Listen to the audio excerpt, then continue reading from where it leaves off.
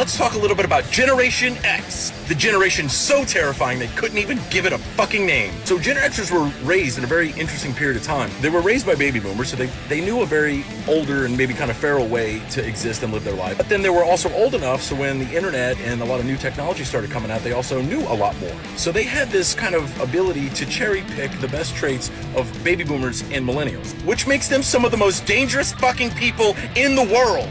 Most of the Gen Xers I knew either went to the military, went to rehab, or went to jail.